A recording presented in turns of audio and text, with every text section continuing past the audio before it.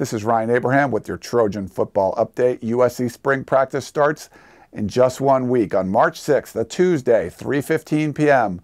You can come down to the USC campus and check out spring football on Howard Jones Field, Brian Kennedy Field, every Tuesday, every Thursday. Open practices, 3:15 p.m., and then every Saturday at 10 a.m. Now, March 13th, that week, will be spring break, so no practice then.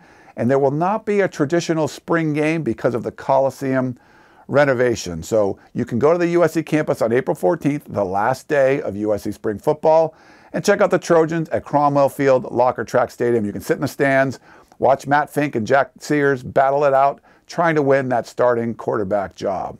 Now, in other news, the NFL Combine is this week. Sam Darnold, a lot of people expect to be the #1 pick overall in the NFL draft, will not throw at the NFL Combine, but he will go through agility drills.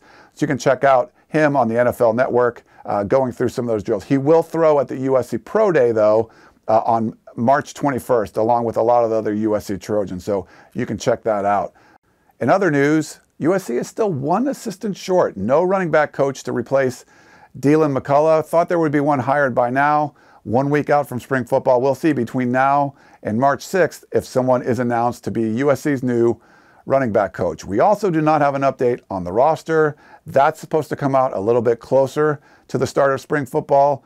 It's interesting because there's going to be some attrition. If you look at our scholarship distribution chart, it appears to be 90 players on scholarship, but you can only have 85. So anticipated that there will be some attrition on this USC roster. Just as of right now, we don't know who that's going to be. And then in other news, Joseph Lewis, who is a former 5-star wide receiver who was an incoming freshman last year, was arrested.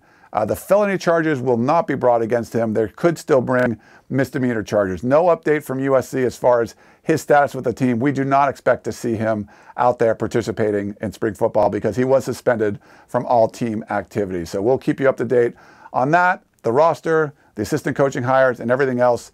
Make sure you check out uscfootball.com.